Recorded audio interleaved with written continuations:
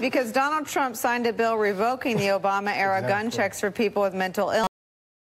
The rule, which was finalized in December, added people receiving Social Security checks for mental illnesses and people deemed unfit to handle their own financial affairs to the National Background Check Database. Had the rule fully taken effect, the Obama administration predicted it would have added about 75,000 names to that database. We'll never know if those 75,000 people might have carried out a shooting. So what did we just see from Speaker Ryan? Did we see cowardice?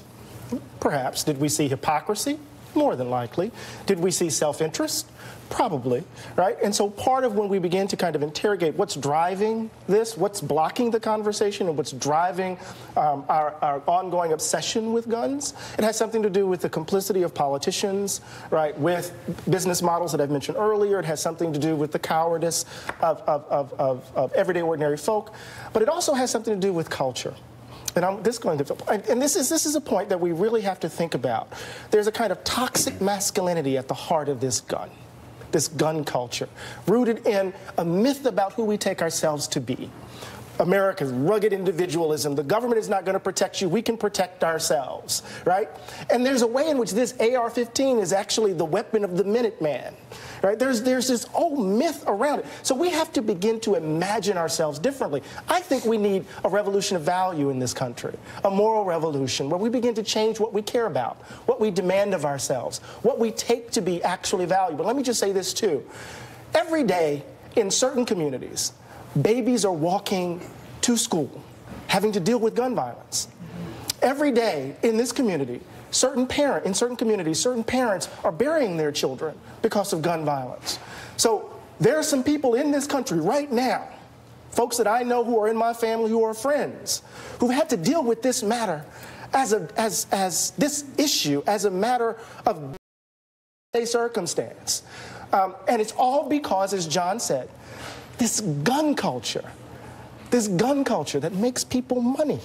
I just want to take exception to what Eddie said, because toxic masculinity can't be the answer here, because women constantly engage in mass shootings. Oh wait, no. There are none of these mass shootings in this history post-Columbine. I don't believe there's a single one.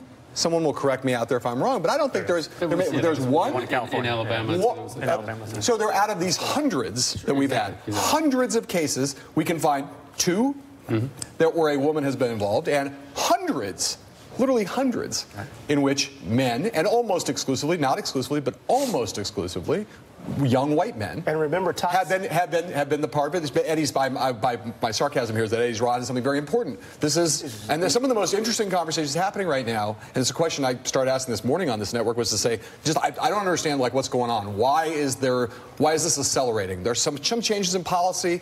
There's the economic incentives have always been there. There's been some loosening. You point to the Trump thing on policy, but what's going on now? All of a sudden, we have so many more of these things happening. What's happening in the culture? And I again don't have the answer to this, but somewhere it's in sociology and it's in anthropology, and it's something about the crisis that's going on among masculine identity among young white men in America. There's something in there. I think you were making a different point, though. You're making a racial point as well. That people in urban settings we're talking about this because, let's be honest, 17 white kids were. I mean, I think you're making a different point, Eddie. Well, I'm making a point about I'm making 2 points, really. Yeah. I'm saying that there's this kind of broad cultural narrative that we have to change, that we have to challenge. The reason why when we ask a different sort of question and it breaks down, it makes it difficult, because there's a certain way in which we imagine what it means to be American. And the gun is at the heart of it, a kind of rugged gets represented. The New York Daily News picture, this is us, right? We have to challenge that narrative. Then the second part about it is exactly racial.